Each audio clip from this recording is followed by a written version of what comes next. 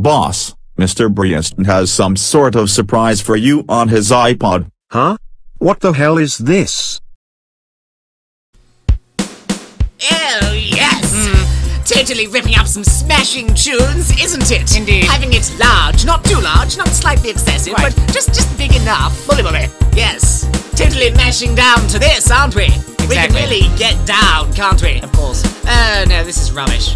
Okay, let me tell you how to do it like a British person would. Hit those ivories like you just can't stop, Megan. Okay, I say.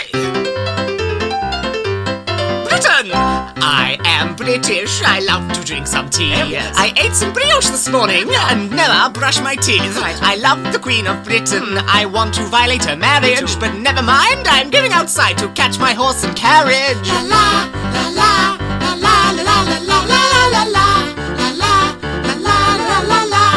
Yes, quite indeed. I brush my wax moustache. Really, oh my gosh, how quaint. I grab my grey poupard.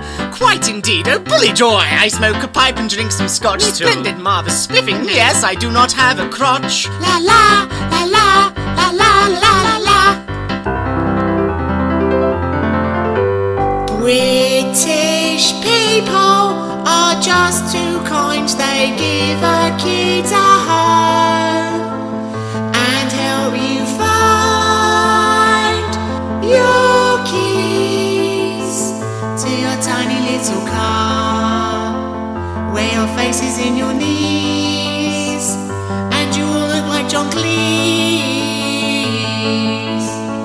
Starfies and Steinswein, Mord and Udensfaden. We hate the English, they always ruin our plans. They make fun of our accents. Say hail now to Hitler, hail him bitches, hail him up the ass in the ear and in the moustache mouth. Hail rape him! Oh, so proud to be English. We have so many glorious traits. We are united as a country, yet everyone is Polish. Thank you for listening. Now if you don't mind awfully fucking off. O number. It's all yours, Bruceton. Good luck.